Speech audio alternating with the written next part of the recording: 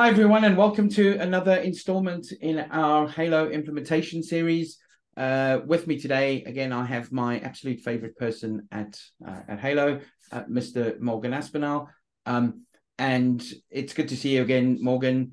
And on today's video, what we're going to do is we're going to talk about adding custom SQL reports to the invoice template. So, you may want to send your customer a report with the invoice to say, what's been done against that ticket and list all of those time entries and that kind of thing. So that's what we're going to talk about today. Really good to see you, Morgan. And as I always say on these videos, you are Mr. Halo, and I really appreciate that you've given up your time again to join me on these. So thanks for being here, and hope all's well with you. Hello again, Chris. Hello, everyone. Yeah, always a pleasure to be here. Cool. Yeah, so this one's a little bit different, I suppose. There are some I don't really know how to describe it. So far for pretty much all of these sessions, we've been following a very standard implementation process, making sure that we're looking at all of the fundamentals. This one is not so much a fundamental, but nonetheless a very important part of the system and quite a cool feature. It touches on a couple of topics. So we'll briefly take a look at the reporting capabilities in Halo. We'll have a look at the invoice PDF, and then we'll see how we can tie the two together by returning reports onto invoices themselves. Yeah. So the reporting, I'll start off by saying the reporting capabilities in Halo are practically unlimited. And what I mean by that really is Halo sits on top of a SQL database, and the reporting suite in Halo PSA is effectively a read-only window directly into that database. So in terms of what can be reported, if it's in the database, we'll be able to report on it. I like to say that the reporting capabilities in Halo are limited only by one's knowledge of SQL, which is the sort of the barrier to overcome. But I will say that Halo's support and consulting teams and people like Chris can certainly help you guys out with understanding the schema and building those reports out for you. So let's hop into the reporting suite. Now, we have about 400 reports. Wow, way more now. We've got about 700 reports already in the system, already in our online repository.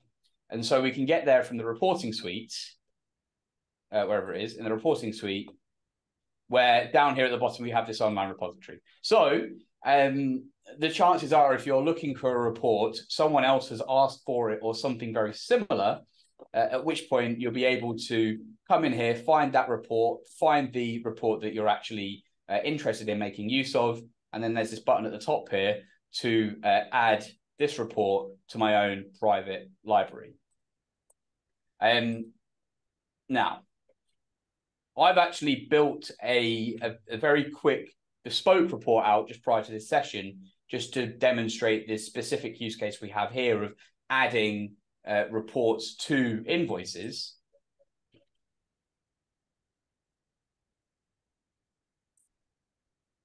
And just to briefly sort of highlight the process of creating reports in Halo, if we edit our report on the left-hand side, we have some tabs of information here. The details is where we can specify the name of the report, the group that it's in. Our data source is where we're actually adding the report information in. Now, I've written out some custom SQL here, but we actually see this data source option at the top, where we can make use of a series of built-in sort of high-level master reports, which we can then filter and sort and order and group by without the need to know any SQL. Or we've even got this custom query builder where we can actually start building out the fields and columns that we actually want to make use of, and also our conditions as well. So you don't need a knowledge of SQL to be able to create reports in Halo, but it certainly helps. And actually, and that's true, because I mean, I don't have a huge amount of SQL Server or SQL experience myself, and I've kind of figured out a lot of where the stuff, how this works. And I think, you know, as long as you have a copy of the database schema, which I'll actually put a link to that in the description. You know, and as long as you have that, then writing these SQL queries is fairly straightforward. And what I tend to find as well is I often look at, you know, look at the stuff that's there already. If I want to write my own, and then it kind of makes a lot of sense when I look at what's there already. So yeah, it's not too difficult to do. Yeah, for sure. Cool. So yeah, this is a basic SQL report that I've written. The important part of this report is highlighted by this $invoice ID variable. So we can include certain variables in the SQL of our reports, which will then be interpreted elsewhere in the system. Another great example of this is using the $client ID variable in these reports.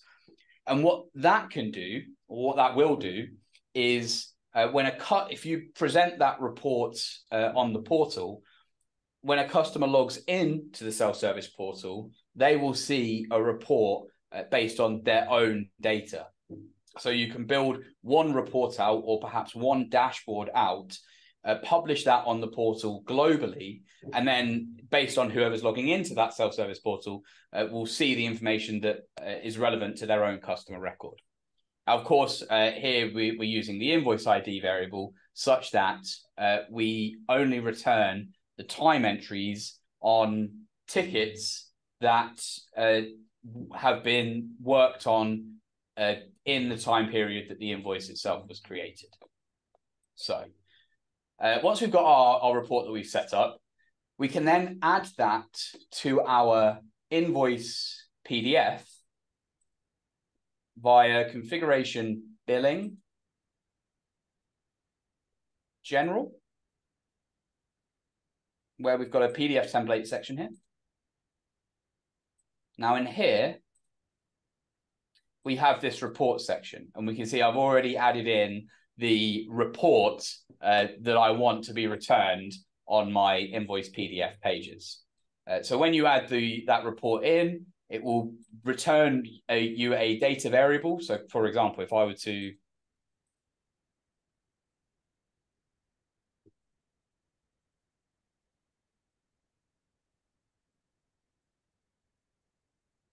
add these two reports in, they immediately give me back the variable that I would need to include in the HTML of our invoice template, which is set up on the Pages tab over here, where I have just chucked that in here. Again, not going to be going into much detail on the HTML side. Maybe we'll come back to that at a later date, but for now, the important point to note is we can add reports into the configuration of our PDF templates by including the associated report data variable. Yep. And then the outcome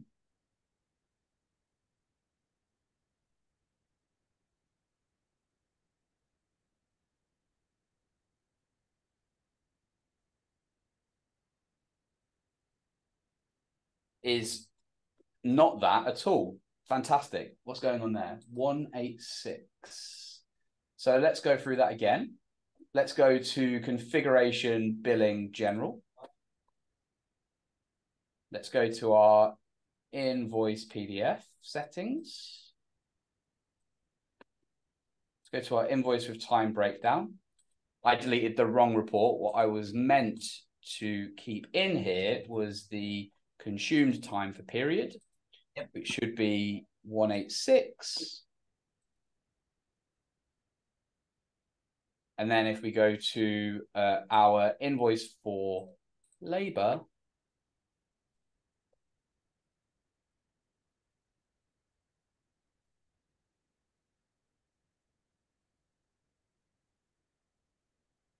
what we can see down here, and actually what I'll do is I'll generate the whole PDF. What we'll see is on the first page, we have our standard in invoice details, excuse me, where here we would have all of the sort of recurring services, all of the hardware that's been procured, all the sales orders, all of that kind of stuff. And then on this subsequent page, we have the report that has actually been added into the PDF configuration. So you can imagine configuring your invoices similar to